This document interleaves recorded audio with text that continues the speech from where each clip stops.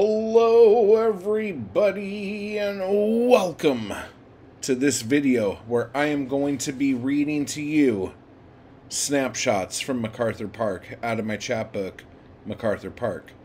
But it's a 12-part poem, and since this is the 12 days of Christmas, by the way, I had to look it up. I thought it was the 12 days before, but it's actually the 12 days after. So I'm trying to do this the way that, I don't know, history and nature have made it be a thing. So here is part one. This is part one, and I will be reading another part every day for the 12 days of Christmas for some fucking reason. Okay, so snapshots from MacArthur Park. 1.